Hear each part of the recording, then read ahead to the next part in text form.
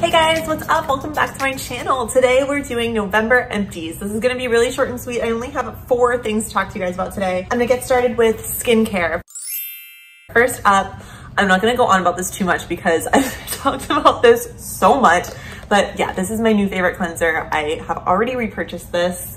It's a real gem. Oh, I should probably at least say what it is. It's the Neutrogena Pore Refining Exfoliating Cleanser. I really like it a lot. Next up, I've got this Advanced Clinicals Total Foot Renew Penetrating Skin Softener. Oh, that sounds like very intense. It's just a foot cream. What I really wanted to mention about this is I got it at TJ Maxx. TJ Maxx is the place to go for like really good foot cream at a reasonable price. I feel like you go to like the drugstore or like the grocery store and like the pharmacy section, there's really not a whole lot to choose from foot cream. There's like 2 different kinds I feel like they usually have. If you go to TJ Maxx, they have like a whole array of things for you to choose from and they're all like really cheap. This was $5. Also, like it's just for your feet, so you only use a little tiny bit. It's gonna last you a really long time.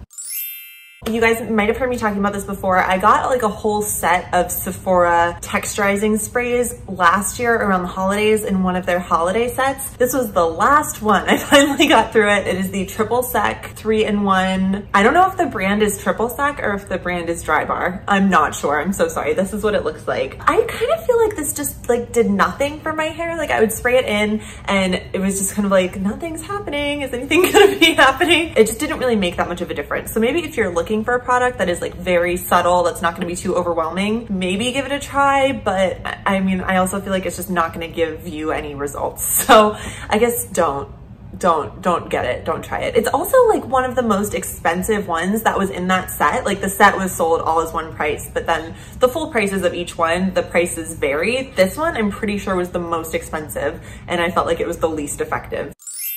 I want to start including candles in this. Is that going to be weird? I mean, I'm gonna just start including candles. This is the Boulangerie Angel Food Scented Candle. Oh my God, it's so good. I love it so much. It's sweet, but it's not too sweet. You know what I mean? Like it's gonna be like warm and cozy and like vanilla kind of, but it's not gonna be like, oh, I'm in a bakery all day at your house. It's just like a nice, pleasant, warm scent. I feel like this one is best used around like the fall and winter time. I feel like I wouldn't be into this in the summertime when you want something more light and fresh, but for this time of year, I really, really like this. I got it at Anthropologie. That is everything for November empties. Thank you guys so much for watching. I hope you have a great rest of your day and I will see you next time. Bye. Oh my gosh, my eye is itchy.